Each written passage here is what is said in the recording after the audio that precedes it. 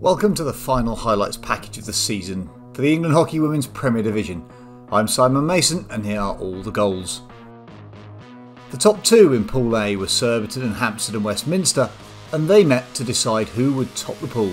The visitors took the lead in the 8th minute through Holly Hunt.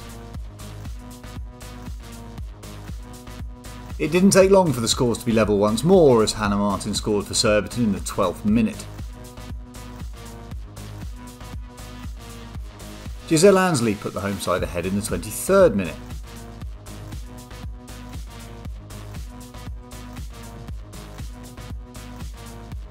Immediately after half time, the lead was doubled as Amy Costello scored from the penalty spot.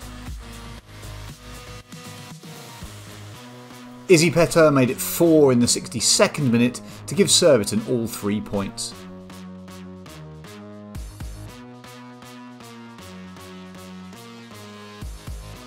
In the other Pool A game, the University of Nottingham went ahead early on against Clifton Robinsons thanks to Maddie Long.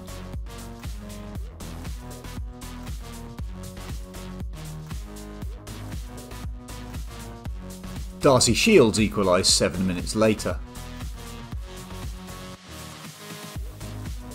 After half time, the visitors took the lead through Emily Drysdale.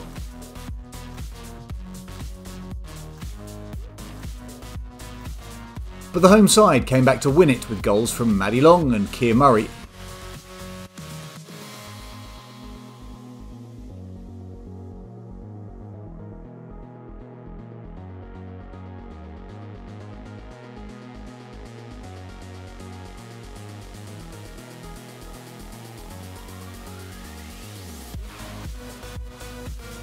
In Pool B, the top two sides met at East Grinstead. It was Reading who took the lead with the only goal of the first half through Phoebe Nixon. And it's trickled in! But the home side came roaring back to win with goals from Grace Ballston and Sophie Bray. Goal! It's gone through the netting to Courtney.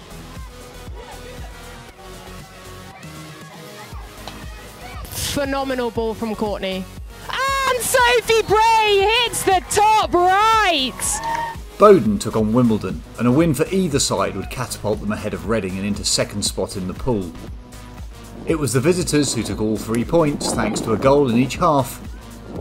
Amelie Rees with the first and Megan Crowson with the second.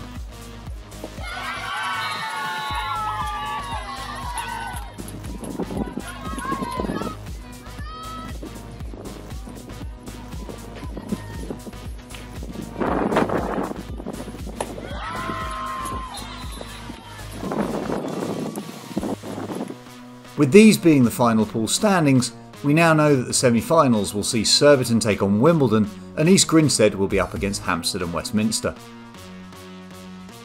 Please join us at Surbiton Hockey Club on the 13th and 14th of April for the exciting culmination of the league season to see who will be crowned champions. Follow the links on screen and below to book now. In the playoffs, the University of Birmingham needed a point to confirm their place in the Premier Division next year. But they went behind early on as Jessica Dyson scored for Loughborough Students. The lead was doubled after half time with Amy Cradden scoring.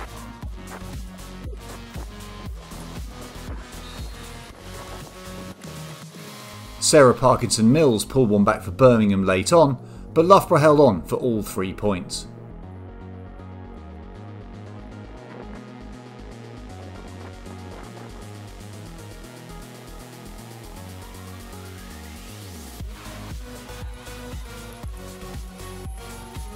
So that meant Beeston would need to make up a goal difference deficit of 5 at home to Isker and the University of Exeter in order to stay up.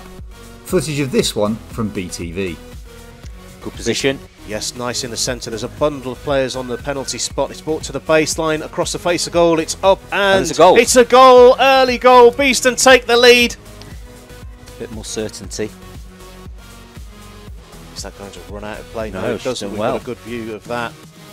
And there's an acre of space for Isker to put the ball forward, and the timing is there, and it's been turned in for an equalising goal.